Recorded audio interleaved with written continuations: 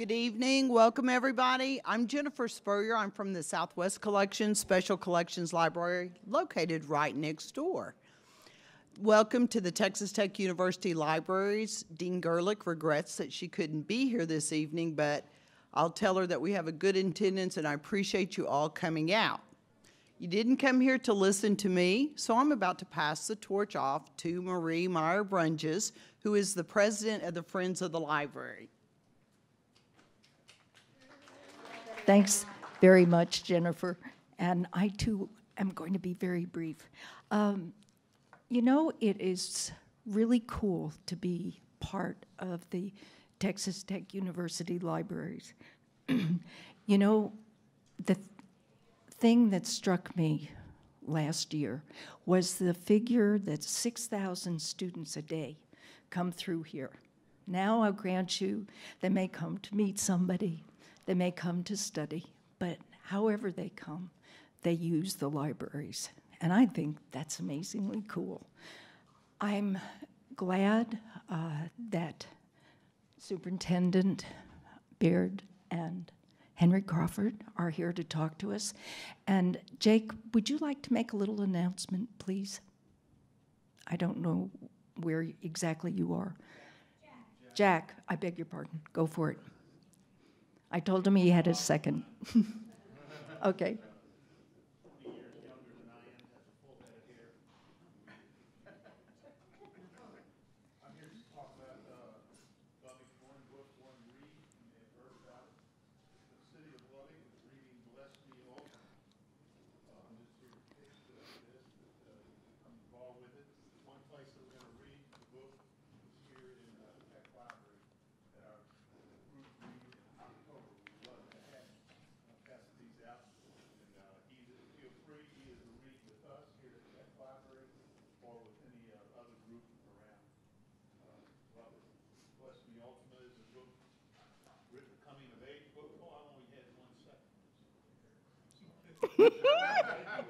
It's a long second. It's okay. Mm-hmm. Yeah.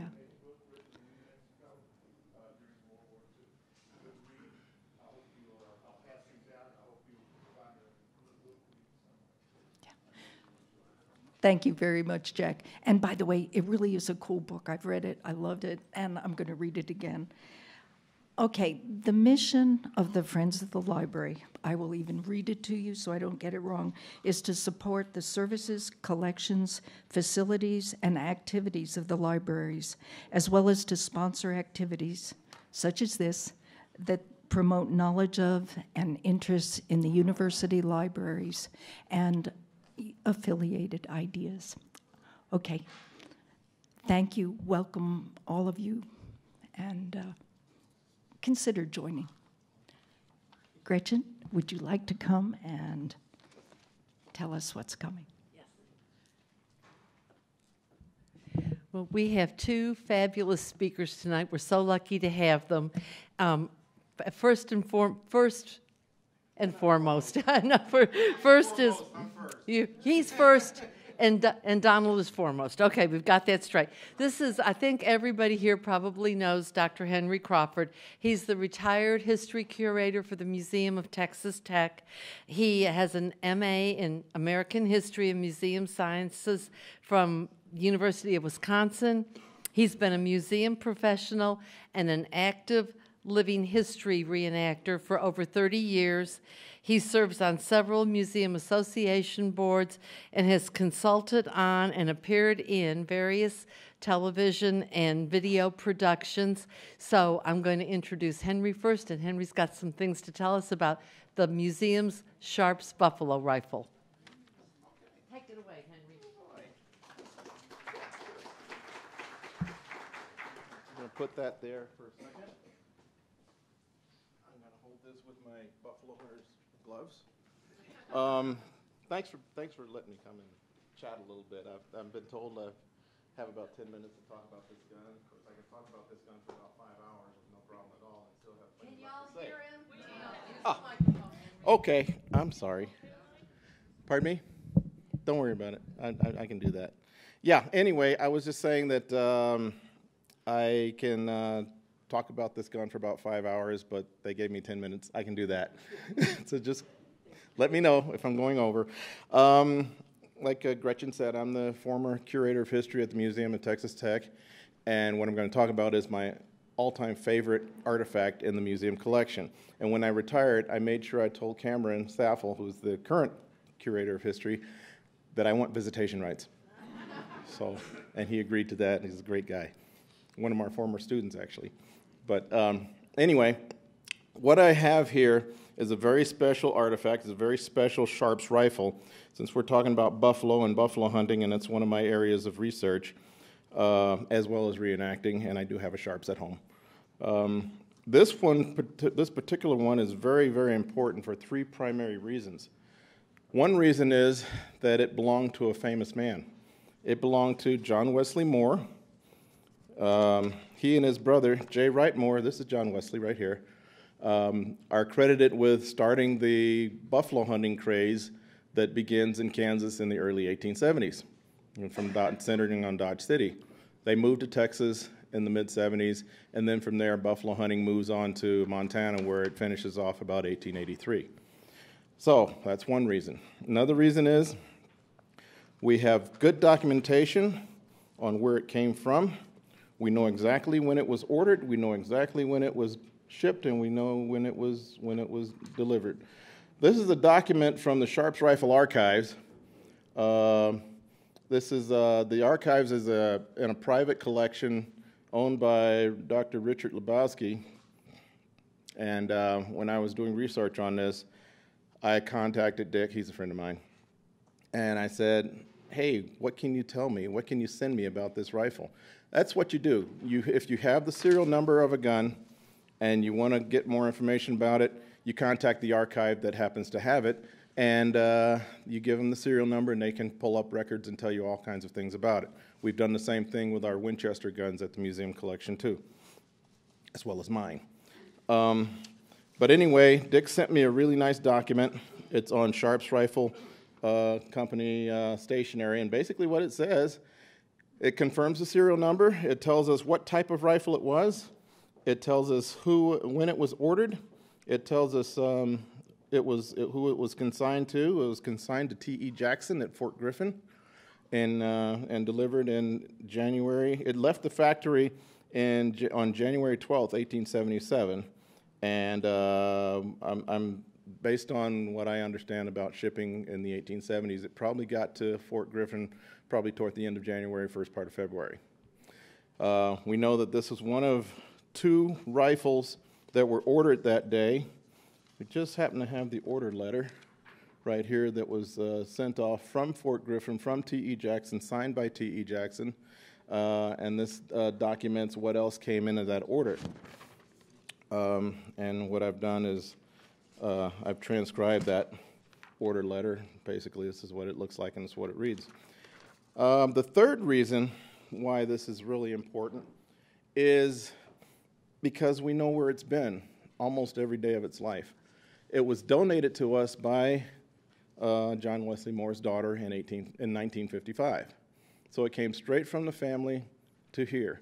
We know this gun was used on the buffalo range here in Texas. We know it shot buffalo. One of the neat things that came in with that collection, which is a huge, huge collection, when I was curator, I never had a chance to fully go through and look at everything. But some of the things that came in with that collection were some other tools, including, I'll show you this photograph here. I'm sorry, this is too small. That artifact on top is called a butcher steel. It's for sharpening skinning knives. And the artifact at the bottom is a corkscrew. Yes, they did drink in buffalo camps. In fact, some of the ledgers and some of the inventory lists will show you that they not only had beer and whiskey, just like the movies say, but they also had claret and champagne. They enjoyed sangria. They enjoyed all of these fine things, even canned oysters. So you ate well in a buffalo hunter. You didn't smell good, but you ate well. Anyway, let's talk a little bit about Jackson. If you ever go up to Fort Griffin On the road, just before you go up the hill to the fort, you continue on the road about 200 yards, and off to the right, you'll see this building down the road. That was T.E. Jackson's home. It's now owned by Fort Griffin. The Fort Griffin superintendent just was living in the house. Now they've moved to another house, and they're converting it. They're going to make it into a visiting center. So that was T.E. Jackson's home. If you're ever going down through Albany and go by the courthouse, on the left you'll see this building. That was T.E. Jackson's warehouse right there in town. Okay. Now, a little bit more about Jackson. One of the other things that makes this gun interesting and unique is that Jackson didn't really sell that many Sharps rifles. And part of the reason is that his business partner did some creative accounting and ran off with most of the funds for the company. His business partner's name was Julius Wallach. This is a copy of Jackson and Wallach's business card. And what happened was he embezzled funds that forced Jackson temporarily out of business. He did go after him. He did sue. They found him. He was prosecuted and all those things. But anyway, that sort of put him out of business as far as selling guns out of Fort Griffin. However, they did maintain that branch, that store in Albany. So right now, as far as Sharps rifle historians know, there are probably less than a dozen documented Sharps rifles that were sold by Jackson at Fort Griffin, and this is one of them. So, yeah, wow. When I came across all of that, that's why I said, wow. I came across a lot of this documentation when I was still the registrar at the museum. It happened to be in some of the correspondence files. And I looked at it and I said, that's different. And through subsequent research and looking at the gun and checking things out, I've found a lot of interesting things about this rifle. And my big interest in Texas buffalo hunting, as well as buffalo hunting in other places. So that's basically the story that I have, and there's your 10 minutes, folks. If you have any other questions about this rifle or about Texas buffalo hunting, you can do one of two things. You can catch me at the end of the program, or you can have me come in and talk for 2 hours about Texas buffalo hunting. I prefer both. Okay, all right. And I want to thank Cameron Saffel here. Cameron is our current curator of history. He's the guy who brought the rifle in for me to play with. This is like visiting with an old buddy. Cabinet 5. That's all. So anyway, thank Cameron when you get a chance to talk to him. One other thing, if anybody wants to visit, there's another site that I'd like to talk about, talking about buffalo. The Comanchero Canyons Museum in Kittiquay just opened not long ago, a couple of year or so. They deal with the history of the Comancheros, which operated up and down the Canyonlands along the Caprock. The Comancheros were the New Mexican traders who had a heavy trade with the Comanche Indians, and it's a very, very important story, Texas story. So up in Kittiquay, Comanchero Canyons Museum. I only have a couple of brochures, but if you're really interested in going to visit that, please do. So. Is this the gun that killed the white buffalo? No, it is not. We don't know which gun killed the white buffalo. There is one at Frontier, Texas, in the museum there that belonged to J. Wright Moore, who was John Wesley Moore's brother, but we don't know if that's the one that did it. There's another gun that's in the family, that's still in the family, that may have been the one that did it. We don't know. Okay. A friend of mine down there took me to the site where the white buffalo was killed, and it's a pretty interesting place. Thank you, Henry.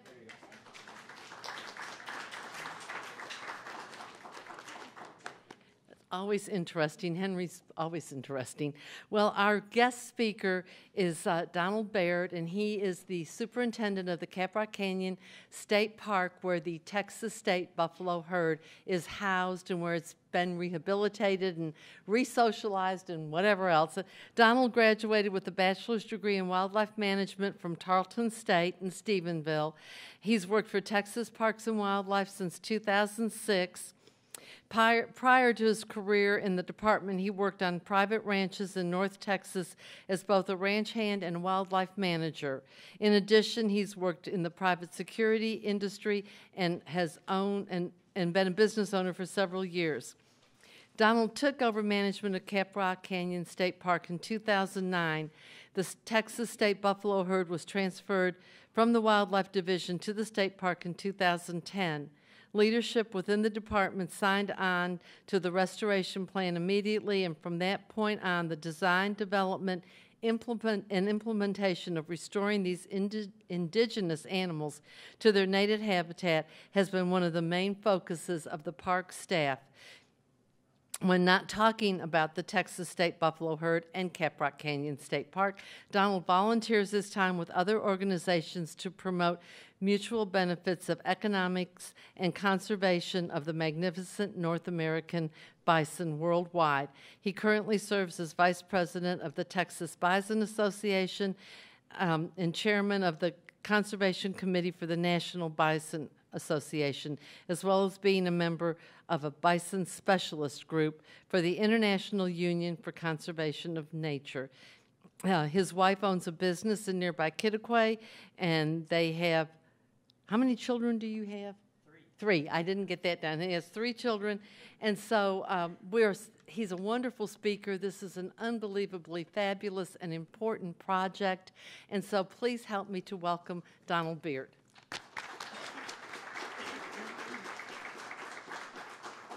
Thank you, Gretchen. Can y'all hear me okay, everybody? I'm in a library, so I'm not used to talking loud inside a library, so this is going to be kind of fun. I get to talk loud. Nobody's going to get on to me, right? Well, that was awesome, Gretchen. You just gave my whole slideshow. We can go home now. No, it was great. So thank y'all for having me here. This is an awesome opportunity. First thing I want to ask is show of hands, who's been to Caprock? That's quite a few. Quite a few haven't, too. I see you over there. So you guys need to make sure you come visit us. It's only an hour, 20 minutes away from here. It's not very far. It's a good day trip. You can come out, spend a few hours, drive around, see the herd. It's a pretty neat experience. So anyway, let's get started. Again, my name is Donald Beard. I'm the park superintendent at Caprock Canyon State Park.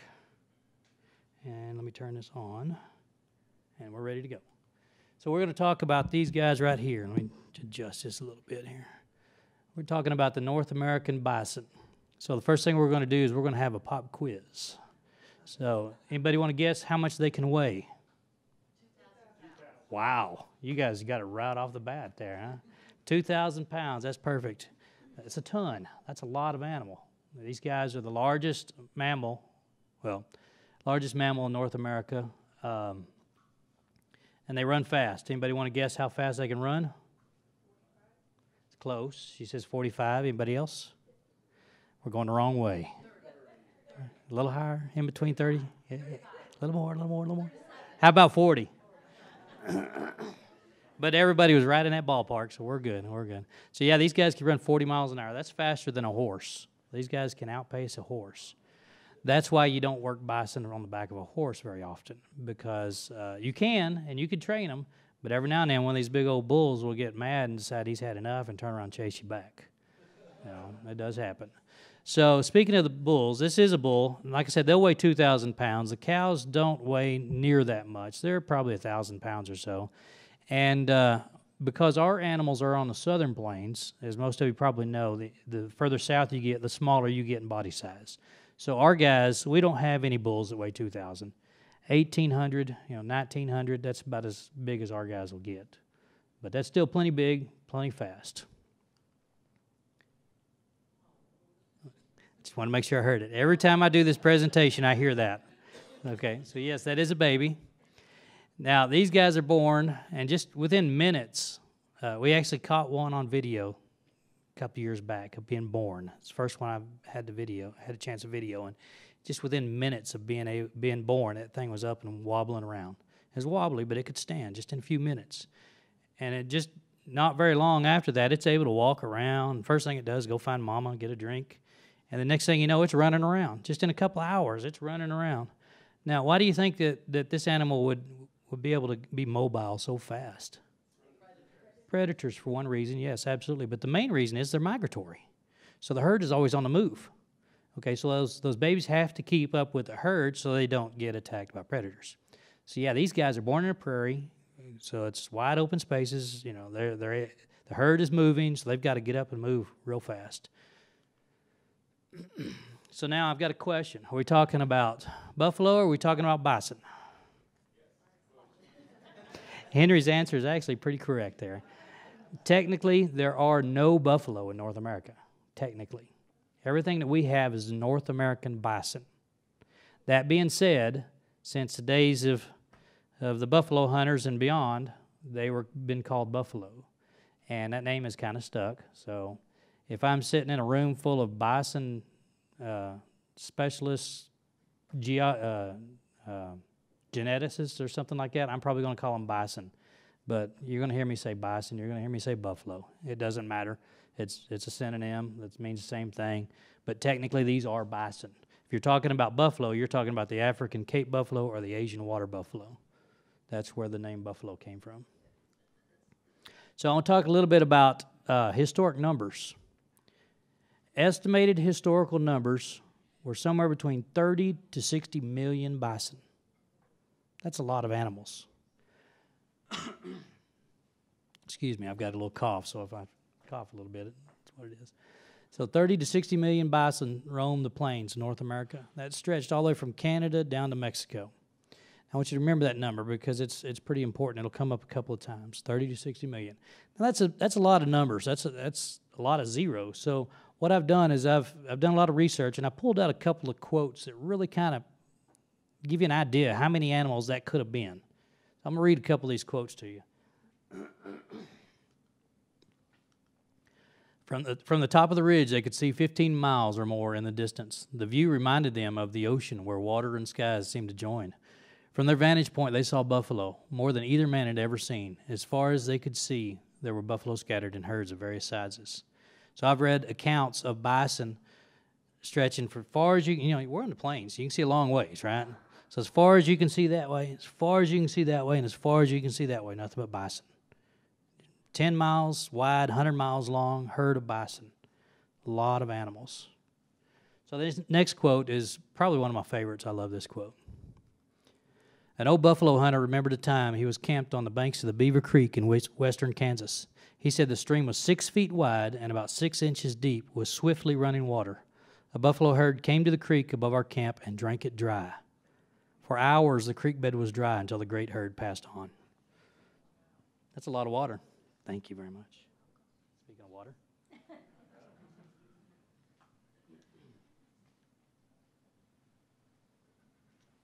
So anyway, that's a lot of water that would be coming down that creek, and these guys were camped downstream. All of a sudden, the water stopped running. You look up, and there's these bison, and they're not sitting there drinking; they're crossing. But as they cross, they get a drink. So it's one after another, after another, after another, and they just constantly drink so much water that the creek just stopped drying. Stopped running. So if you're around in the 1500s, you might see a site like this on the plains. So you've got some Native Americans.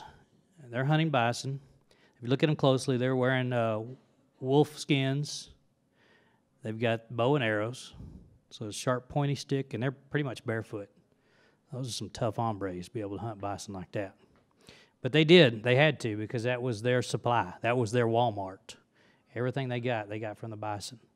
Food, shelter, clothing, tools, it all came from the bison. And they were pretty good at it, but when the horses came back, they became even better at it. So they would start hunting and be able to kill more and feed their culture. Even from Mexico, ciboleros would come up and hunt bison. So what I'm telling you basically is that people have been hunting bison in North America for a long, long time. Matter of fact, in Caprock Canyons, we have a bison kill site that has been dated back over 10,000 years. So people have been hunting bison in these neck of the woods for over 10,000 years and beyond. So it wasn't until these guys came along that we started seeing an issue. With these guys being the commercial hunters, you know, like Henry.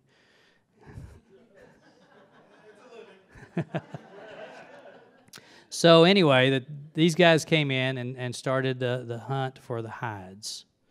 Does anybody other than Henry know what happened to these hides? Where they went to?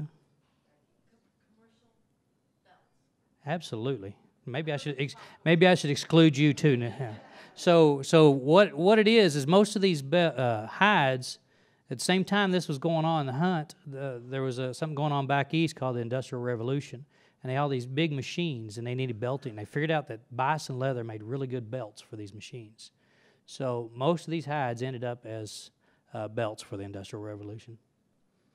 So I put together some numbers just to kind of show how this kind of transpired, and this is just a brief moment in time. So it's actually the destruction of the southern herd. From 1872 to 1874, about 3.1 million were killed in the Dodge City and surrounding area. So 3.1 million bison in a 3-year period.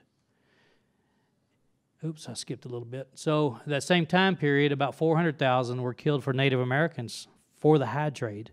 So even the Native Americans, some of the Native American cultures got into the hide trade as well.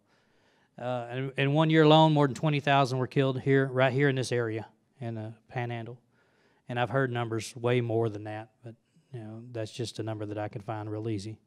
So another 150 were killed by settlers between here and Dodge City in 1 year. The total slaughter in about 3 years was about 3.7 million bison. That's a lot of animals. And how many did we start with? 30 to 60 million bison. 3 years we killed 5 to 10% of them. That's quite a few of them right there. Yes, sir. Right, yeah. Yeah, we'll get to a little bit of that here in a second. Absolutely. So, this is a buffalo hunters camp about mid 1870s. There's a couple of cool things to point out in this thing. So you look, and this is a hide that they've got staked out to dry. So this guy here, he's got a rack of something he's fixing to put up here. That was my next quiz, Henry. Those are bison tongues, in case anybody didn't hear that. That's what they cherished the most out of the meat was the tongue. They would pickle it or salt it and turn it into a delicacy. So you got a spinning wheel back here to sharpen his knives, and you got this guy back here and this guy over here. And I'm sure it was hot. It was probably summertime, and and some of this stuff wasn't prepared very well, and some of it rotted, and these guys probably hadn't had a bath in a few months. So, yeah, you can kind of imagine what that camp's going to smell like, right? They say you could smell these camps from miles away. Yeah, they may have ate well, like Henry said, but they didn't smell well. So this is a typical scene of what you'd see. They're skinning this cow. I bet that dog had plenty to eat. Lots of scraps. And then you would see this when they were done. This was littered all over the prairies, all over the plains. Just everywhere you look, just dots after dots of bison. Yeah. If you look at this real close, this is just a skull. These are skulls. There's no other part of the animal other than the skulls. So every one of these represents one animal. That's a lot.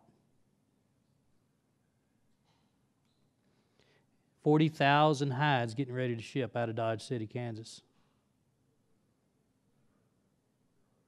40,000. That's just one shipment.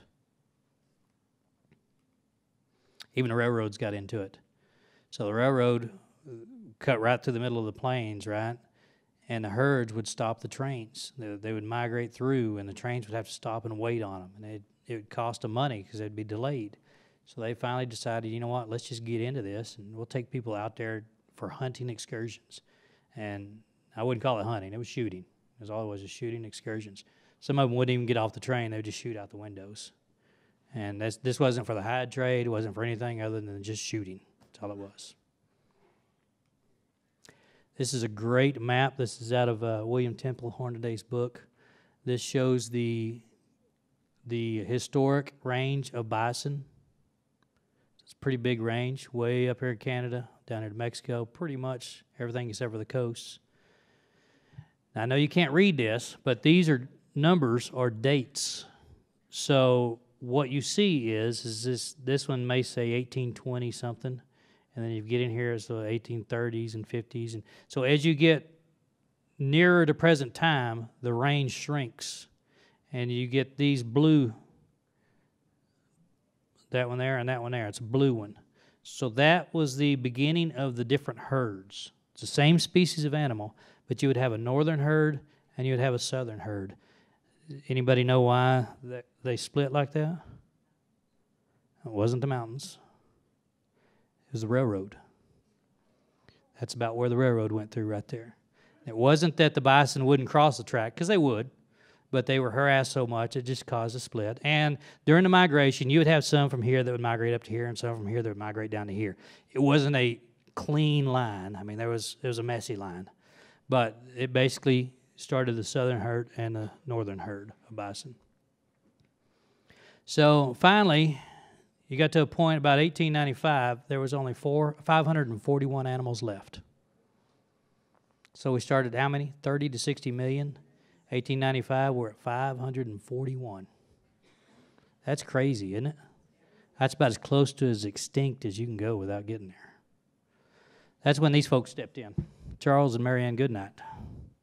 Everybody in the Panhandle knows who they are, but when I go, I give this presentation all over the state. Actually, I've given it outside the state, too.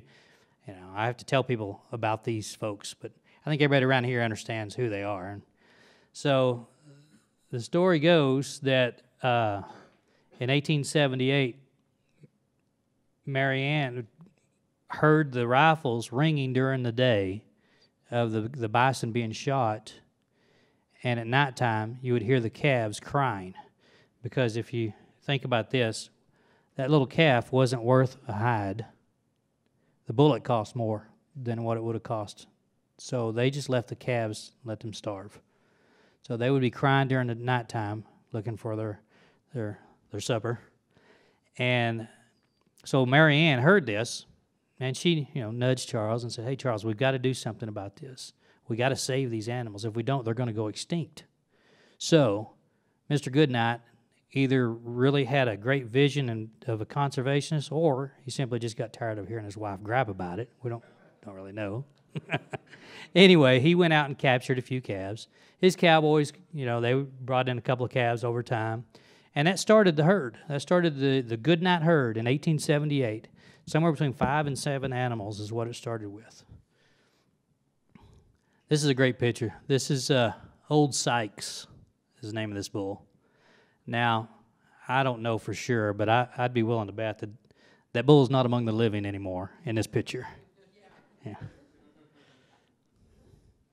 So in 1878, he started these animals, started this herd, the Goodnight herd. It's one of the 5 foundation herds. Let me back this up to this map. Okay, I kind of got out of order. But if you'll look, and you see you got this blue line, and then it keeps shrinking and shrinking and shrinking, till finally you have these little dots, okay? Just these little dots here and there. And basically what you have there are the 5 foundation herds, that 541 animals. They were in these little bitty pockets. And every bison alive today came out of one of those 5 foundation herds. The Goodnight herd is one of those 5. That would have been this one right in this area here. It's one of the 5 foundations, and as far as I can tell, as far as anybody else can tell, it's the only one of those 5 foundation herds that's from the Southern Plains, and it's the only one out of all of them that's still in existence as a herd today. So they're pretty unique. They're pretty unique animals, without a doubt. So in the mid-90s, so Goodnight had these animals. He died in 1929, and his adopted son, or I don't know if it's legally adopted, but basically what he called his adopted son, was his ranch manager, and he kept the ranch after his death, and he managed it, and these bison would escape every now and then, go run off back down into the Paladero Canyon, and then he would go get them, bring them back up. Finally, he got to a point where he was old enough where he went out one time, and he was gone for several days, and his wife had just about given up on him. And sure enough, over the top of the hill, here come the bison, and he's riding right behind him. She told him, "That's the last time. You're not doing that anymore." So, and that's pretty much what happened. And then the next time they escaped, they went back down into the J.A. Ranch where he found the herd from, and they were basically left alone. Sometime in the 1930s, we don't know exactly, it's kind of a gray area, but sometime in that area they were escaped off into that ranch and were left alone. And they just have been as a wild herd until the mid-90s, when the owners of the J.A. Ranch are still descendants of John Adair. They got a hold of the state and said, we have these animals, we think they're important, we think you need to come look at them, we want to donate them to the state. So, and that's what we did. We sent some biologists down there and looked at them, and they tranquilized one and took some blood samples, and sure enough, they found some genetics that are unique to this herd. They're not found in any other bison in the world. So, after doing the historical search and the study, it like I said, it came to be that this is the last of the true Southern Plains bison. So we have some really cool animals here. They were captured in the canyons. They lived in the canyons their whole life. They've never been taken out of the canyons. Goodnight sold a lot of animals, but he never brought any in. You know, he did 1 or 2 experiments and decided it wasn't good, but for the most part, he never brought any outside animals in. So it's been kept as a closed herd, a Texas herd, Caprock escarpment herd, basically, forever. So when we captured them, we brought them to the park. That's what we have, the descendants of the original Goodnight animals. It's a pretty awesome deal. So we found out that they were pretty important. We decided we were going to bring them back to the park, so we had to go find them. And that's a big ranch. When we did find them, we'd get up to them, and he's not killing them. He's shooting them with a tranquilizer gun. They would tranquilize them, load them into these pens, and then drive them over to Caprock Canyon State Park, and that's where they've been ever since.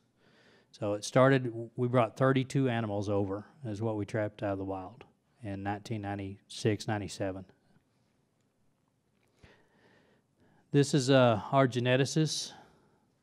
He's from Texas A&M. He does all of our genetic work. He is one of the most renowned bison geneticists in the world. I mean, he has tested more bison than anybody else, and he's done all of the research on our animals, and he does all of the Yellowstone work. He does all of Ted Turner's work. I mean, he's all bison. This is some of his work here. You guys understand that? You know, it reminds me, because you got different colors. I don't even know if you can see the colors back there, but you got orange and blue and green and red. Anybody ever play pixie sticks, pickup sticks? Remember those pickup sticks? It's kind of what it reminds me of here. So let me explain this, and there's no way you can read it. I can't even read it, but I'll tell you what it represents anyway. So these animals up here, and these all represent animals, okay? If it's a square, it's a bull. If it's an oval shape, it's a cow. So these dark ones up here, they actually have numbers, but you can't read them. These represent the animals that were captured in the wild on the J.A. Ranch in the mid-90s, okay? So from day one, every animal that has come into the herd, that has been born into the herd, we take DNA samples for. We have their complete genetic workup. This is a complete lineage of every animal that's been in the herd. Now, this is old. This is probably 6 or 7 years old. It needs to be updated, but it still tells you what it is. So just to kind of give you an idea, we'll look at this bull right here. He had this cow as a calf, and if you trace it back, this was its mama. So this bull and this cow had this calf together. And you just trace it on down the line, you can see the lineage of who did what to who and when.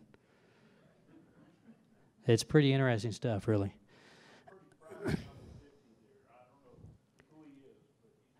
Oh, number 50, yeah. Number 50, number 68. There was a few, yeah. We had a few of them. So here's the deal. Here's what happens, and part of that is a reason for this. So we started with 32 animals, is what we started with, right? So when we got those animals, they were old animals. They had been living on a JA. They had been harassed and shot, and the cowboys would go out and rope them, and and they weren't really producing any new animals, so they were aged. So when we brought them over, our goal obviously is trying to increase the herd size, but we were having issues because they were old. They weren't having a lot of calves. And matter of fact, Dr. Durr and some of his associates did a research study and said that if we don't do something, in about 50 years, that herd is going to die off. They're not going to make it the way they are. We have to do something. Well, so we got this right here. We got this unique genetics not found in any other bison in the world that we want to protect, right? We got that in one hand. In this hand, if we don't do anything, we just protect these genetics and don't do anything, they're going to die. So we had to figure out what we were going to do. So we did a search. Like I said, Goodnight sold a lot of animals. We searched and searched. Of course, this is before me. I say we. It was the agency. Searched and searched, could not find any animals that still had enough of the Goodnight blood in them, because they would just get sold and put into another herd, and all that was diluted out. So in 1903, when Goodnight was still alive, there was a big push to save bison across the country. And the biggest place that they were trying to save them was in Yellowstone National Park. And in 1903, there were only about 20 bison left in all of Yellowstone. They had been decimated. Even though it was a park for a couple of decades, there was no protection. So poachers just went in and still had their way with the animals. And they were down to about 20 animals, and that's all that was left. So the National Park Service made an agreement with Charles Goodnight, and he shipped 3 bulls to Yellowstone. So our genetics are prevalent in the Yellowstone animals. We helped save the Yellowstone animals, us and a few others. So, I mean, we can't take all the credit, but we like to. So anyway, Yellowstone is the last foothold of brucellosis. The greater Yellowstone area is the last place in North America where brucellosis exists. And brucellosis is a disease that causes abortions in cattle, and domestic cattle are very susceptible to it. It doesn't really affect the bison, but they can transmit it to the cattle, although it's never been scientifically proven that they ever have. But it's still a risk. Most of the brucellosis is transmitted by the wild elk population. But since it's a quarantine area, we could not bring any bison out of that area. So that was a nice try, but no can do. But here we go. We found this herd that came out of Yellowstone in the mid-1930s prior to the brucellosis outbreak, and they were shipped to New Mexico. And lo and behold, they were still there, and they had been left alone. And this big, huge ranch, about 600,000-acre ranch, it was owned by the Pennzoil family. They had them shipped out there, and they were mountain bison. They were just left alone. So from the mid-30s till about 2000 or so, they had never put any other animals in them. So their genetics were really similar to what came out of Yellowstone, which were at that time were fairly similar to what we had. So, and it just so happened that our geneticist was doing work for them, because Ted Turner recently bought this ranch, so he now owned it. So they did some genetic testing, and sure enough, there were similar genetics, not the same, but similar. We decided we'd try an experiment and see if we could bring some in. Mr. Turner donated a couple of bulls. We brought them back to the park. And that's these guys right here, these 3 animals right here. Something happened to this one. I never have quite heard the story, but he didn't live very long. But these 2 were breeders for a couple of years. Now, up until about, I don't know, somewhere in this area right here, what you had at the park was 2 paddocks, 150-acre paddocks each. You had the bison, the cows on one side and the bulls on the other side. And during the breeding season, you would have a couple of bulls that we put in with the cows, and those were the breeders. And that's why you had this right here, because those were the only ones that were allowed to breed. Okay? So that's what they did with these guys here. But if you'll see that they had a lot of calves, but in a very short period. These guys were over time. But these guys had calves like right here, and that was it. So they were the breeders for a couple of years. And then they took those bulls out of the herd because they didn't want to dilute it too much. They wanted to infuse some new genetics without diluting it. So we put them in there, let them have a lot of calves, and then took them back out. And then 10 years later, we did another study, and it shows that it actually worked. It worked really well. So our genetic diversity has gone way up. The herd is thriving. We're starting to see a lot of calves. Matter of fact, this year we were expecting 45 new calves. Yeah, so the herd is doing awesome, doing really well. And that's one of the reasons why. We'll get into another reason why here in a second. So when I first came to the park in 2009, 2010, if you went and visited the park, this is the best that you could hope for right here. If you wanted to go see bison at Caprock, that's the best you could hope for. Now, to me, that doesn't look like a bison. It looks like a furry cow with earrings. Yeah, green earrings. And we had some with orange earrings too, but yeah. So, and they had to be that. I'm not talking bad about my predecessors. They had a lot of scientific studies that had to be done on them. So they kept them back there in the paddock. They kept them separated. They really concentrated on the breeding program. So this was all necessary. This had to happen. But about the time I got there is when things started to change a little bit. And we saw a change in the management of the herd. It came over to state parks. The bison were doing a lot better. They were starting to breed. Things were looking good. So we started working on Plan B, or Phase 2 of the Bison project, and that was getting them out where people can see them. So I started at Caprock in 2009, and the divisional director called me before I even went to the park, before I even ever showed up for my first day of job. He called me up, and he was a former chief ranger for Yellowstone, so he knew a lot about bison. And he had a soft spot for these bison. He said, "Donald, we got to do something about those bison. We just can't let them back there. We need them out where people can see them. That's a travesty. Those beautiful animals, they need to be out where people can see them." It's okay. Well, that's my job. I'll do it, you know. So that's what we did. We embarked on that project. Took a while. Took a lot of figuring out how we were going to make things work. But about a year after that, we started working on getting them out into the public where we could see them. Now, the park is huge, and there's no way we could do it all at once. We'd take off, you know, you've heard the old saying, one bite of that elephant at a time. That's what we've been doing. So in 2011, we had Phase 1 of that project ready to go. And this was, on the left here is the old paddock where they were kept. And this is James, our lead ranger, and he's getting ready to start cutting the fence to let them out.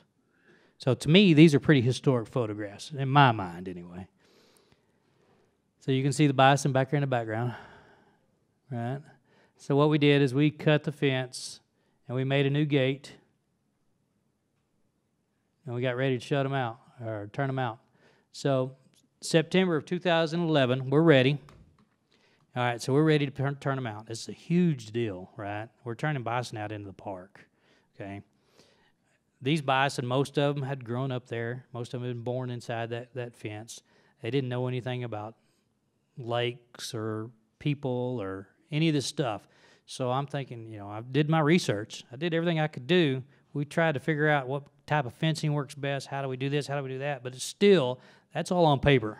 You know, when we turn them out, what's going to happen? Are they going to run right through that cattle guard and just keep on going, run all the way to town? I didn't know, you know.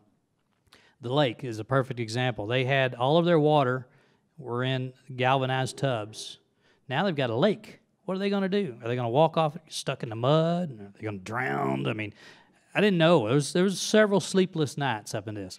But it's a big deal. So we've got, you know, people from executives from Texas Parks and Wildlife. We got elected officials. We got county officials, city officials.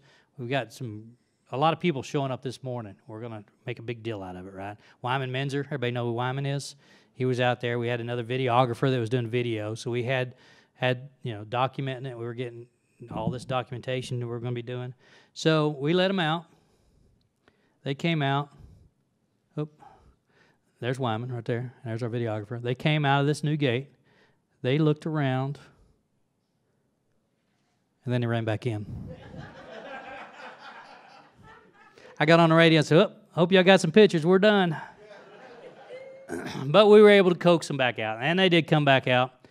And they started walking around. Then they found the tall grass, and they started liking it. And they'd say, "You know what, this is pretty good." They started exploring around.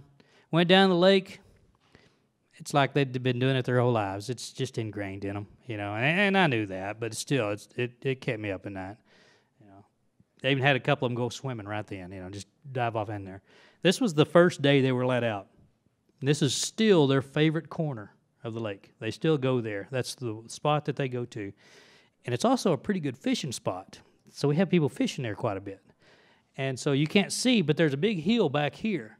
So you can get down there at the lake, and you're fishing. You can see the lake, but you look behind you, you don't see anything but a ridge until you get about 50 bison that top it. and start coming right towards you. It's kind of fun because you can see them far off, and I can see what's about to happen, so I'll stop and watch. I'll see these guys gathering up all their fishing gear, trying to get out of there real fast. It's kind of funny. I'm kind of mean that way. So anyway, this is the way you see bison now. You see them out along the roadside, where they're supposed to be. So one of my biggest fears were vehicles. All right, so when they were kept in that paddock, there wasn't much to graze. There were too many animals, so everything was fed to them. We fed them a special cube that we had designed, and we fed it out of the back of a feeder. This feeder was mounted on a trailer. It's a white feeder on a trailer. White trailers coming into state parks constantly. RVs. So I'm thinking, okay, are these guys going to think every RV that comes in the park is a feed wagon? They're just going to run around and rag until they fall over dead. I mean, that was a concern. It really was. But even more so, another concern were motorcycles. They'd never seen a motorcycle before or heard one. I mean, that's like a big old grizzly bear or something, I didn't know how they were going to act. So we shut the park down. After we let them out, we shut the park down for a few days just to kind of let them acclimate a little bit, get used to their surroundings. Then I go to open up the park. Lo and behold, guess who our first visitor is? A motorcycle. All right, so we're going to find out. We're going to trial by fire here. So I stopped the guy. I took this picture. I'm standing back here taking this picture, and I stopped him about where I am in the photograph, turned his motor off, started talking to him, told him he's going to be our guinea pig. We're going to figure out, your insurance good, Come to find out, this guy, now I grew up in Fort Worth, so, 4.5 hours away. This guy went to the same high school I went to. I didn't know him. He's older than I was, but he went to the same high school, so we kind of chuckled about that. But what's even more ironic is the high school we went to. Went to Haltom High School. I don't know if anybody's ever heard of Haltom High School. But guess what our mascot is? The buffalo.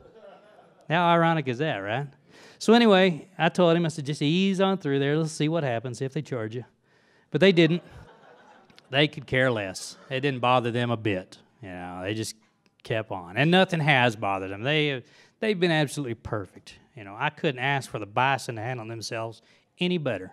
They don't mess with vehicles. They do turn on water spigots. That's the one thing they do. We're constantly having to turn off water spigots because they turn them on. They haven't figured out to turn them off yet. They just turn them on. I guess they get to licking it and it turns it on, getting the water out of it. But, it's kind of bad when they turn it off 5 o'clock in the afternoon. We don't find it till 3 o'clock the next day. It's a lot of water. But anyway, they handle themselves great. They don't pay any attention to vehicles. They don't mess with the people. I can't say the same for people. They haven't been so good. We have not had any serious incident at the park. The bison have always done their side of the deal and turned around and walked away. But I do find people that, even though they've got a lens this long, think they've got to get 10 feet away from it to take a picture. Or, try and you get mad because it's standing in the road.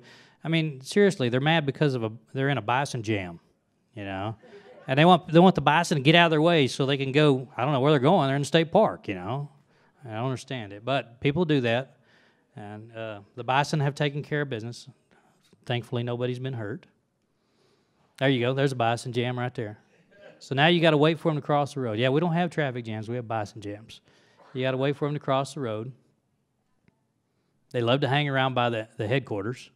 It's one of their favorite spots. That's where they were this morning, actually. There they are on their corner of the lake again. That kind of shows you a little bit of the hill back here.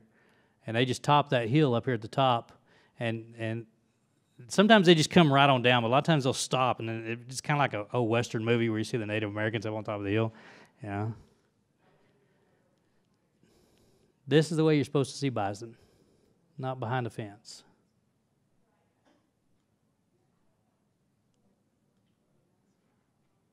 These pictures are a little dark, but you can still figure out what's going on.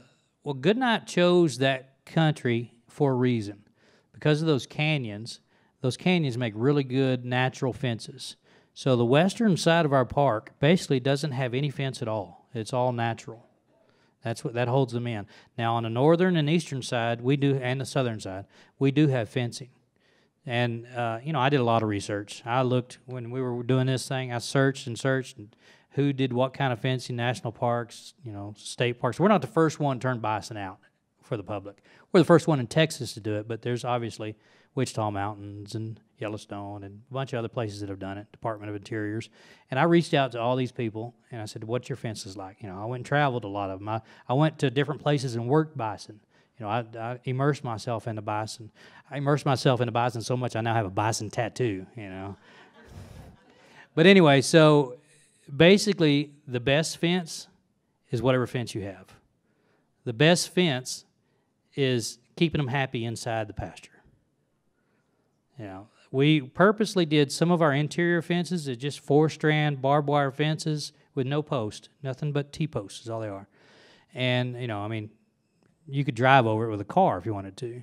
The bison have broken through that. The only time that happens is when you get two bulls fighting, and there's no fence that's going to keep them in that. Of course, the same can be said to, a big Charolais bull too. When they get to fighting, they can go through any fence. But the key is keeping them happy. When they're in a big pasture, it's easy. The tighter you get them when you work them, it gets tougher. You do have a little stouter fences. So our working facilities are pretty stout. Oh, this guy cracks me up here. I like him. You probably can't tell, but there's a fake one in there. You see that fake silhouette? So speaking of our working facilities, we do work the bison every year, and we probably always will have to work the bison. Even though we consider this a wildlife, this was a wildlife reintroduction is what this was. This is not an exhibit. This is not a zoo. We turned them out into the park in a semi-free-ranging area. Okay?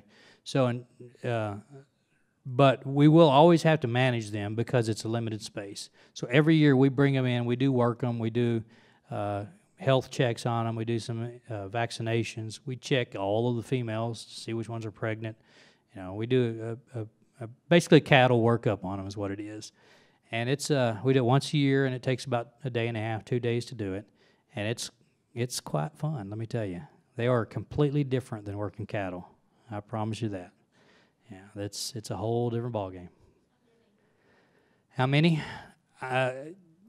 Probably we'll never know for sure anymore since we've turned them out in the park, but we're guessing we're going to be, after calving season this year, we're going to be real close to 200.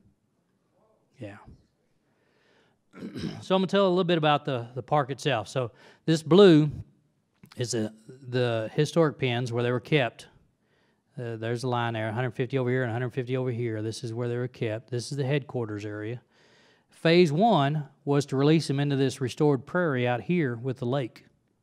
So this blue line, the red line, this is all fence that we built. It's either existing fence or new fence that we built. So we went from about 300 acres to about 1,000 acres. That was pretty awesome. That was in 2011. As soon as we finished that, we started working on the next phase. To kind of give you an idea, this is that 1,000 acres. The green is the park boundary. So there's a county road that runs right through here. So there's about 2,500 acres over here that's basically not contiguous to the park because of the county road. So that aside, that's not part of the Bison Range. But in 2014, we worked and we opened the gate right here and let them out into everything else. So now they have about 12,000 acres to roam.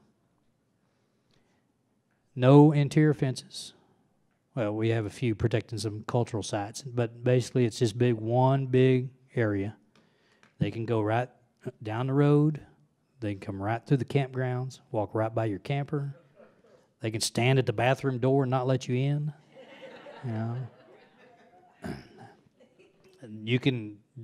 These yellow lines are trails. These are all of our trails in the park. We have about 28 miles. And you can see bison anywhere in this park. You can come around a corner on one of these trails and head on with a 2,000 or 1,900-pound bull. So, I mean, it adds a whole different element to your experience, without a doubt. It's pretty awesome. So, we've gone just from a bison restoration to now it's a habitat restoration. So we've got the bison out in the park, and unless we can find some money to buy more land, we're pretty much stuck with what we've got. So now our focus has turned into taking that land and make it, pristine, make it as good as we can get it. So that's what we're doing now. And the mesquite and juniper have really taken over that landscape. Over the last couple of centuries, somewhere along the way, we decided that fire was a bad thing, so we stopped the natural process of burning, and it allowed these mesquites and junipers, which are native, they should be there, but they shouldn't be there in the numbers that they are. So it's allowed them to encroach in areas that would have been rolling plains or prairies, and that's where we're at now. So we use fire, but we're so far behind the curve that fire doesn't do it anymore, so we have to use chemical. We can't use mechanical. I'd prefer using mechanical, but the problem with the mechanical is that park has over 300 known archaeological sites, and no telling how many more that are unknown. It has more archaeological sites than most other state parks combined. So the ground is very sacred to our cultural resource folks, and it should be. So we can, to do any kind of ground disturbance it takes an act of Congress. So we have to find other ways to do things. And that's why we're using chemical and fire, and even the chemical that we use. We found a new chemical that came out about 5 years ago that is not petroleum-based. So it doesn't mess with any kind of carbon dating if you get some on artifact or something. So, I mean, we had to be very careful on how we do what we do. So we're working on using fire. We've restored prairie dogs. Everybody happy about that? Yes. So there's a lot of folks that don't like prairie dogs. It's hard to believe, right? But if prairie dogs aren't supposed to be in Caprock Canyon State Park, where are they supposed to be, I mean, that's the way I look at it. And I had some neighbors that weren't very happy with me when we started doing this, and I told them, I said, here's my cell phone number. If you see one on your land, shoot it. If you don't want to shoot it, you call me. I'll shoot it. I'll trap it. I'll get rid of it for you. If they become a problem, we'll take care of it. And that was, I guess it's been 5 or 6 years ago, and I haven't got one call yet. So I think we're doing all right. So we do management hunts. We do limited number of deer hunts to try and keep the numbers down. We are working currently to get some pronghorn in the park.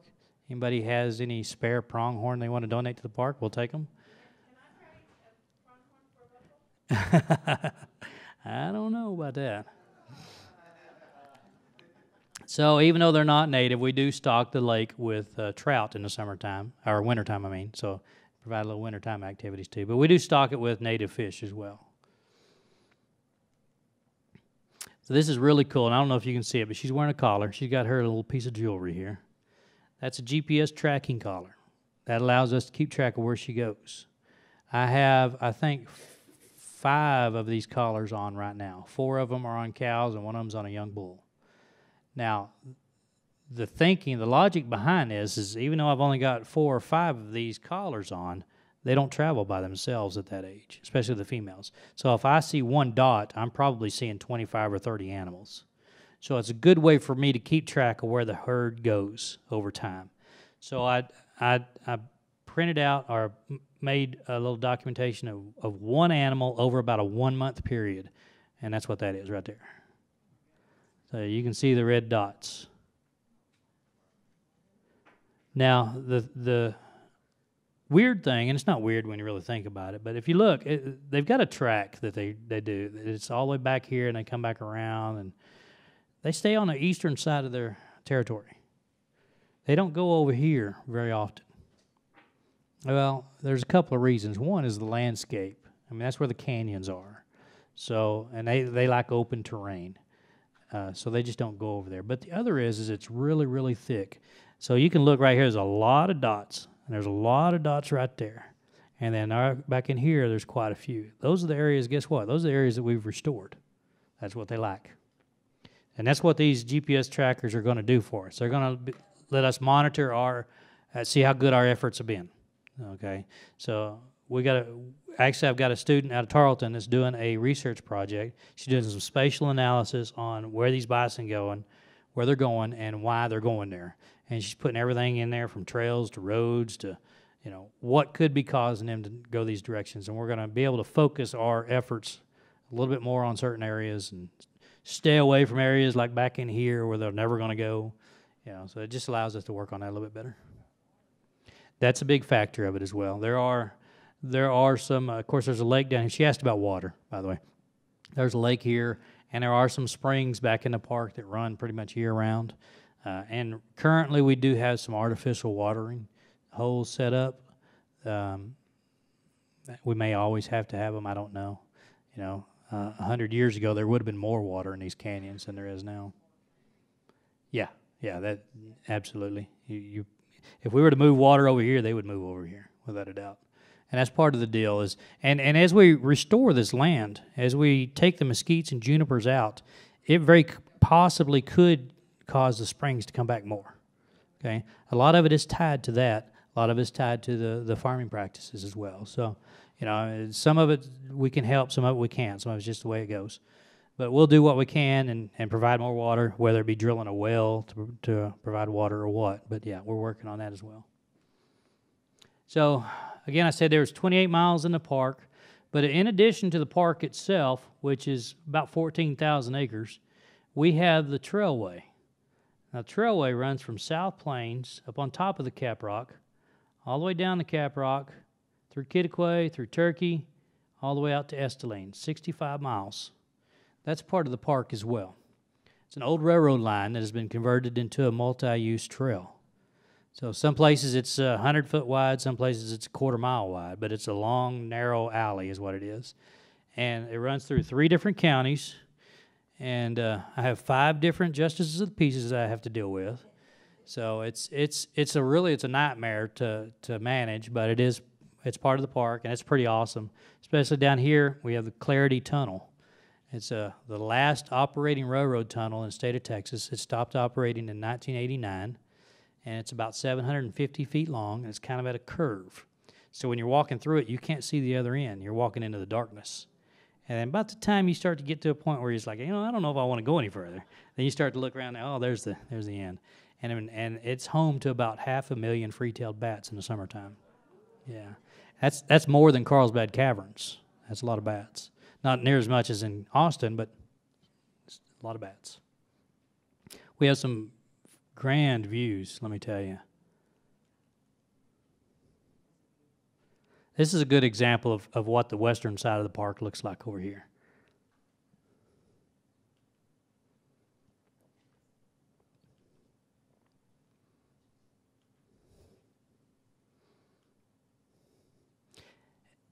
They even have a pretty good winter sometimes. Not this year. But you put about 5 or 6 inches of snow on that ground. It's gorgeous. And with that, I'm done. So, thank you. I assume we've got a few minutes for question and answer, and I'd be more than happy to answer questions. How about you back there first?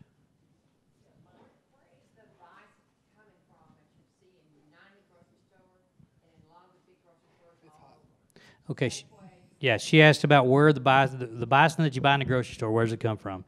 And remember, we had 30 to 60 million bison at one time, and currently there is about 500,000 bison in North America, and about 450,000 or more of those bison are in commercial production. The rest of them are on national parks and stuff. But there is a whole industry. It's the National Bison Association, I'm part of it, that raises bison for meat. It's a much healthier meat. It's better for you. It's not cheap at all, but it tastes pretty good. And actually, by consuming bison, you're helping to conserve bison. I know it sounds weird, but what you're doing is you're promoting the species. Okay, if everybody stopped eating bison, there's 480,000 bison that now no longer are going to exist. Yeah, and the bison market is growing, so there's more bison that are coming up in that commercial side as well. Yes, ma'am. Were you interviewed by Shane McCullough for the Texas Bucket List? Yes, I was. Yep. Texas Bucket List. That was Shane, yeah. That was me. Do you want to? We got a microphone here, so if you raise your hand, I'll bring you the mic. By the way, she asked me if I was interviewed by the Texas Bucket List, I think, Shane McCullough, the TV show. Actually, we've had that show out there. We've had Chet Garner, what is this? The Day Tripper. We've had Texas Country Reporter out there. We had Mike Rowe with, he did Dirtiest Jobs. he was doing something. The other show was called Somebody's Got to Do It, and it was about relocating prairie dogs. So he came out and relocated prairie dogs with us. It was pretty awesome. Yeah, we've had a little bit of publicity. It was pretty neat. I don't need a microphone. A number of years ago, there was experiments with crossbreeding cattle with buffalo and marketing it. I haven't heard of it in years. I wonder if they're still... It actually started with Goodnight. Charles Goodnight started that process, and he called them cattle. But yes, nowadays they call them buffalo or beefalo. But it's a process that he tried for a good while and finally decided it just wasn't worth it because it's too hard to get them to mate, and half of them are sterile that come out, and so he gave up on the process. But there's actually a National Beefalo Association. So there are people out there that are actively doing that. Now, the National Bison Association, it is in our bylaws, and the Texas Bison Association, it's in our bylaws to not do that. Our goal is to promote bison, not beefalo. So, and I can't honestly say I've ever eaten beefalo, so I don't know what it tastes like, but there is some of it still going on. You have a question over here? Yes. One of your pictures showed when they were near the main entrance, a lot of, I'll use a nice word, manure. The zoo in Houston sells elephant poo. That's what they call it. Have you all thought about maybe promoting that? And how does it differ? Would it be as nutritious to soil as like cattle? Have you ever thought of that? It's absolutely, and it's considered a natural resource. So it's part of the soil. It's returning those nutrients back to the soil. Now, there is an area around the Honey Flat area that occasionally gets so full that we do allow some folks to come in to Boy Scouts basically pick it up, and then we'll let some of our local farmers use it if they want to, but it's very minimal. But most of it, it's just like the dead trees. Okay, when a tree falls over, it decays, it turns those nutrients back in the soil. And it's the same with the manure too. Yes, right here. Did you bring information for someone who may want to spend the night and where to stay? She asked if I brought any brochures, and the answer, unfortunately, is no. I meant to bring a lot of stuff, and I forgot. But, yeah, you can go online. We have a great Facebook page, Caprock Canyon State Park Facebook page. It's got some really good photographs and some nice information. Matter of fact, I'm going to take a second, and I'm going to plug our festival that we have. September 22nd, this year's festival, it's our annual Bison Fest. And it's a fun day. We have arts and crafts vendors, and then it starts at 9 a.m., and then around 3 o'clock we kick it off on our main stage with country music all day long. And this year's headliners are Wade Bowen and Tracy Bird. So, back here in the back.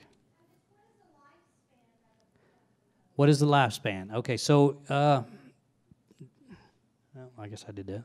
They can live 20 years or so, especially the cows. They can live a long life, and they can be productive that long.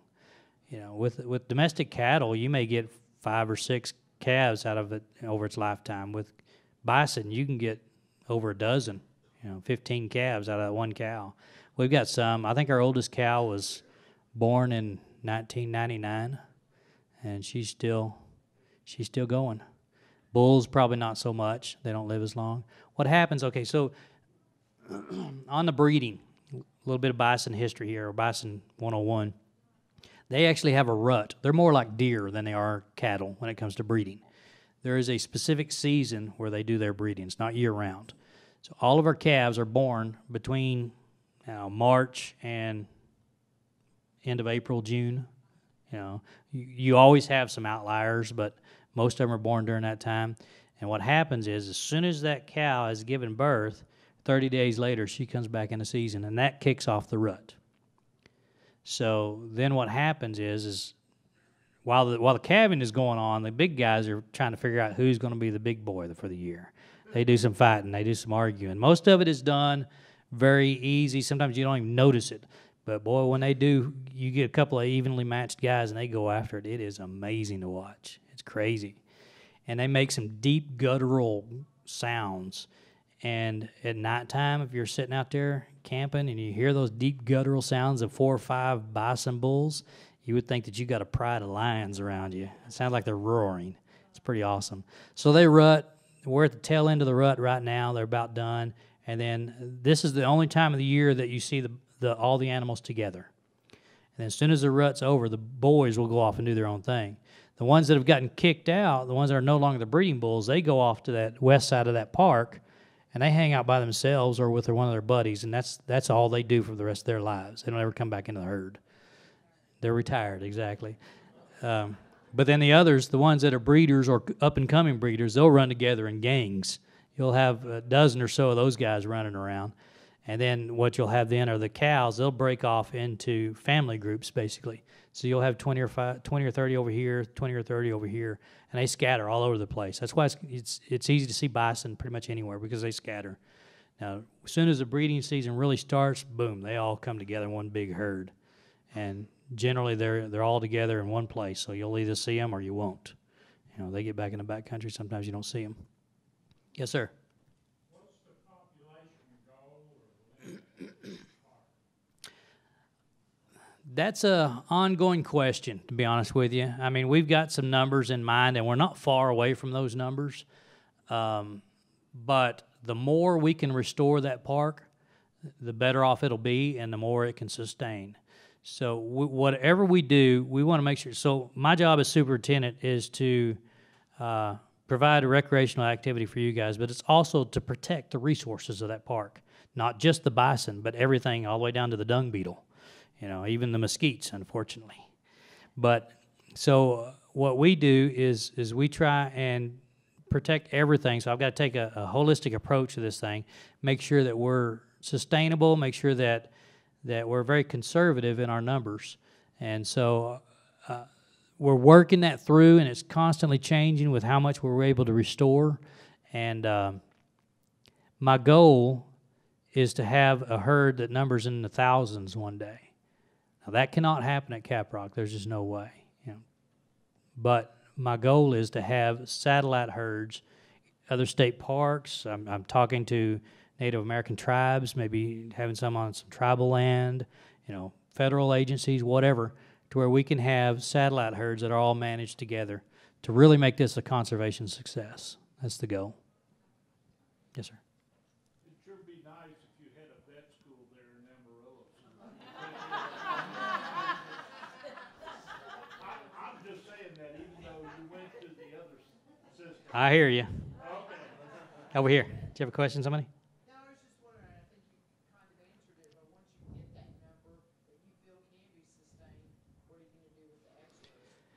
Well, we're actually discussing that as well, and there's no doubt about it. We're going to have a bison auction of some sorts. I mean, we're just going to have too many, and so we will have to sell some off to private industries. Of course, we'll, you know, if Yellowstone ever needs some, which they never will, but if Yellowstone or somebody needs some, we'd ship them off to there or wherever. But the problem is that everybody's in the same boat. All the conservation herds are in the same boat. They're all at the point where they can't handle anymore, and everybody's trying to figure out how to get rid of them.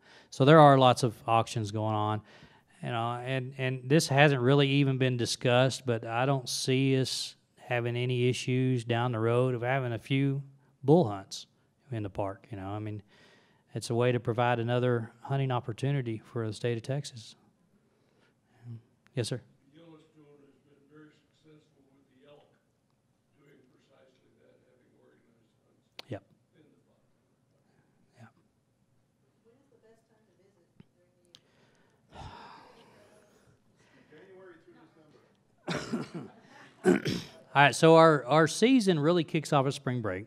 We get really busy spring break till about July 4th. So we're just coming out of our big season. So now it's just too dadgum hot to do much of anything. If you want to drive through the park, that's one thing. But, I mean, we had surface temperatures. We have these gauges that'll tell you how hot the floor is. Those canyon floors are reaching 155 degrees. You know, you don't want to be out hiking in that stuff. So summertime is pretty hot, but just to drive through the park is fine. And then about September, when it starts cooling off, we pick up again till about Thanksgiving. And then after Thanksgiving, December, January, February, there's nobody there. So it's beautiful all year. I mean, this is probably, of course, with the drought, it's not looking really great. But My favorite is the wintertime. You know, I like it cold, but anytime is good to come see us. We've had fire all around us, but we've been pretty fortunate, nothing in the park. I do want to say one other thing, though, and I just realized it wasn't in this slideshow. I guess I took it out. Our visitation, our numbers. So when we first started talking about the Bison project and turning the Bison out, that first year in 2010, we had about 36,000 visitors. And our visitation has done this ever since. We went from 36,000 to like 60,000 to 80,000. And then we were on goal to hit 100,000 2 years ago. And we ended up with 99,978. Didn't quite make it. Last year we busted it. We had 109,000 visitors last year. So our visitation has just gone through the roof, and we're keeping pace with that this year. That's pretty awesome. Yes, ma'am. My question was, you were talking about people being the culprits, not the animals, but if you're out walking around, if you go to the headquarters and you want to go out and walk around, how close do you get to the animals? I mean, will they turn around and walk away and leave you? That's a good question. How do you handle your interaction with the animals? And basically, if you're in your vehicle and they're on the side of the road, you can drive right next to them, and they don't care. You can be 5 yards away from them, and it's not going to bother them at all. You know, you open up your door and you step out, they will turn and walk away. Hopefully, they will continue to do that. One of these days, they're not, but that's what they're doing now. So the rule is, the law, actually, it is a law. You cannot approach a bison. You cannot get within 50 yards of a bison. Now, the bison don't have to follow that law. So if you're sitting down and they come right up to you, and that does happen, I would just suggest you just wait, be still, take some pictures, enjoy it, let them walk on by. Back there.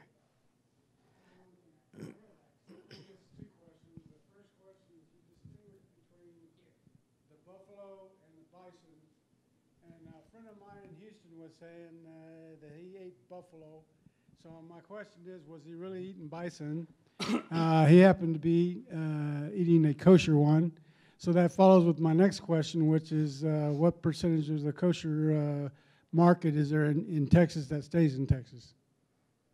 Oh, well, the kosher question, I have no idea. And actually, both questions, I don't know. I mean, the chances are, if he bought buffalo, he's eating bison.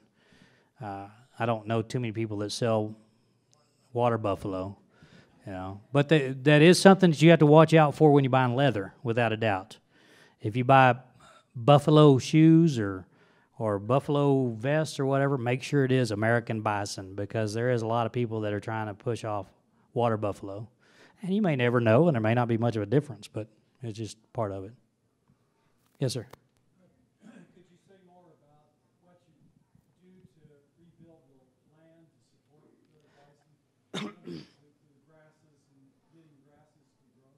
Well, the grasses are all there. He asked, how does the restoration work? How do we do that? So the grasses are there. So we don't have to worry about reseeding. What has happened is that land was, first they stopped the fire, so the brush encroached on it, and it was overgrazed for decades. And then in the 1940s, 50s, when it became a park, they took all the cattle off of there. So it hasn't been grazed in several decades now. So what you have are soils that are this hard and bare, okay? Nothing will grow on those soils. So first of all, we got in the areas where we have a lot of mesquite, we spray those. The junipers, we use a chemical, the Velpar, and we do a lot of grinding. After it dies, we grind it, we put it right back into the soils. All the nutrients go back into the soil, plus it provides a mulch. Now the bison come along to these hard soils, and especially if we can get them to congregate in groups, they'll come through there and they'll beat that soil up. They'll break it up. And, well, they just left an area over here that had grass, and they just ate a bunch of it. They move over here, and what are they going to do? They're going to poop, and they drop that manure right down here, and the next guy comes and steps on it, pushes it into that newly broken up soil and just planted the seed. So they are nature's farmers, basically. And we just have to give them that opportunity. We just make it easier for them to do that. We've got to get them in the right spaces and at the right time to do those types of things. It's pretty neat stuff.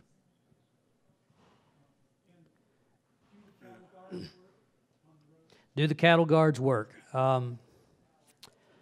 Yeah, not really. They do for the most part, but, well, we've got them wide enough where they can't jump them now. But we're constantly having to do something a little bit different because they're smart. They're a whole lot more smart than domestic cattle. As a matter of fact, I think they know who we are. I think they at least recognize vehicles. I think they might even recognize maybe uniforms. I don't know, but they know who we are. And if they see us coming, they won't jump that cattle guard. But as soon as we leave, I've seen them walk right across it. You know, we've had to pull a couple of calves out of it that didn't make it. You know, but for the most part, they don't. It's just a few. I had one old cow, number 4. I'll never forget her. She's no longer with us. But she figured out that she could, we had a regular-sized cattle guard, and then we put another one. Well, in the middle was a concrete space about this big. She figured out she could jump to that middle and then jump again. And she wouldn't go anywhere. She'd just go right outside the front where the green grass was and nobody was grazing and eat there and then come back in. Yeah. But we have not had any. One time we had bison going down the road. Okay, most of the time what happens if they get out for one reason or another, which has been very few times, it's the whole herd is still in the park, so they're not going anywhere. They're just staying right there. Generally, it's a calf running up and down the fence that got through a hole or something. But one time on the north side of the park, and this was a scary day because I got a call from the sheriff that says, I just got a call that there's some bison out on the highway. And I go out there, and sure enough, there's about 50 yards of fence that was torn down. And it turned out it was a couple of bulls that were fighting. And they were about a quarter mile down the road just walking down the highway. Yeah. But we were able to turn them around and bring them back in, no big deal. But, yeah, that's the scary part. But other than that, it's all been pretty good. Yes, sir. Yeah, I was wondering if you could tell me, how do you find the bison females in terms of the protectiveness of the calves? And the reason I bring that up is we were in Missouri one time at a park up there, state park. They had a small bison herd, and one of the calves got right up next to the fence, and of course, you know, being cute and cuddly and stuff like that, the children were up there trying to pet it and reach through the fence, and the female came up and she wasn't having any of that now. So she reared back and hit that fence where those kids were about 3 or 4 times, and they had a pretty substantial chain link fence. But we were quite a ways down, and you could feel that vibration. And when she hit that thing, she meant business, and she didn't want anybody messing with her calf. And I just wondered are they more protected than domestic cows, or? Yes, they are, very much so. When it's calving season, you don't go anywhere near them. When it's calving season, you stay away from them. When it's rut season, you stay away from the males. You know, I mean. Again, if you're in a big area, it's no big deal. But when they come through the campsites, and they're used to people, they know. I mean, they pretty much have figured out that people are not their enemy here in the park anyway. So it's not been an issue. But, yes, if you were to try and go mess with that calf, that mama's going to do something. They have a language. They actually talk to each other. They recognize each other. It's pretty awesome. I can go up into a herd of bison, and there'll be a calf over here. And I can get kind of in the way of that calf, and that calf will make a noise, and next thing I know, here comes mom. Or, better yet, what's cool is when you see the mom make a noise and the calf jump up and run over there. I mean, they talk to each other. You know, they're very protective. Do you have one more question? How long am I going to work at the park? I guess until they tell me I'm not working there anymore. We're firmly established in Kittiquay. We're staying there. My wife, we own a building in downtown Kittiquay, which sounds great, right? I mean, it's been downtown Kittiquay, you know, there's not much to it. But we own a building, and my wife has a salon where she does hair. We've got a little rental that we rent upstairs for overnight, and you know, we're entrenched in the community now, so we're staying there. Is that it? Well, anybody else have a question? Do you have any questions for Henry? He's over here hiding against the wall. Yeah. What was the range on that buffalo gun?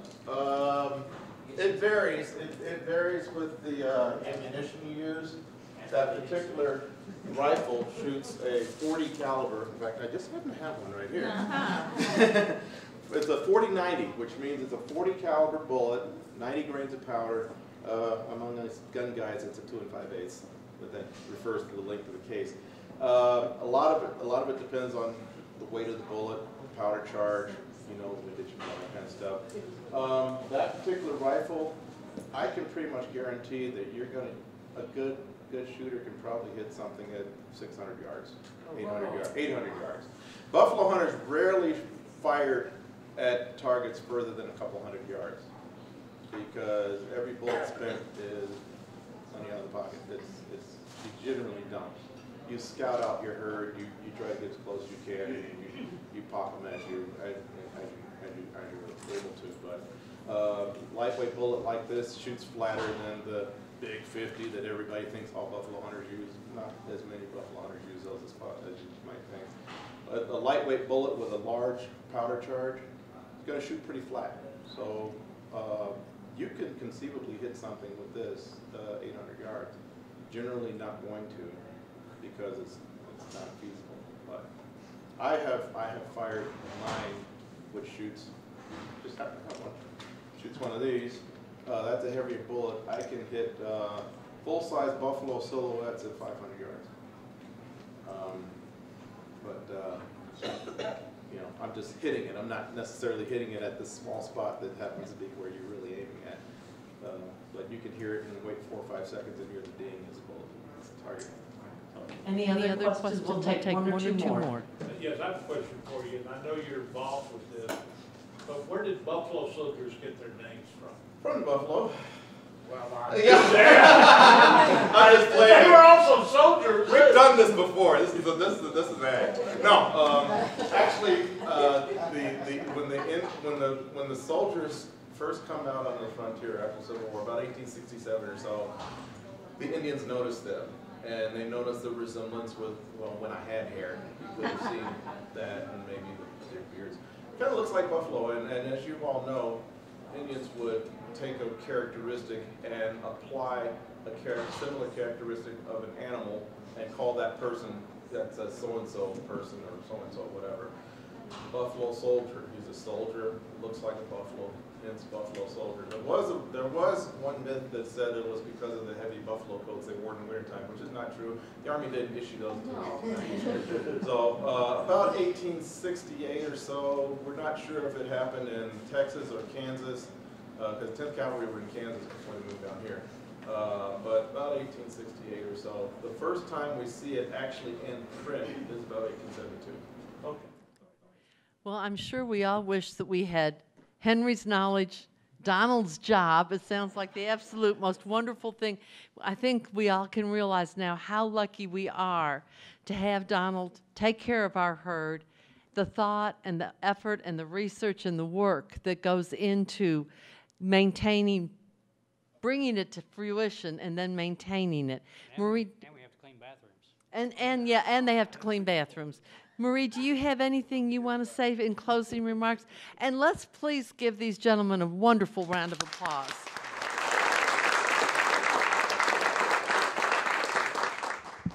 Thank you so much. Wow, wasn't that interesting? So many things I didn't know. I hope those of you who are members of the Friends of the Library, I thank you so much. Your donations make more of a difference than you can know. And those of you who are not members yet, please consider helping us and helping all of the students of Texas Tech University. Thank you much for coming. We really appreciate it, and we'll see you at the next event. Thank you.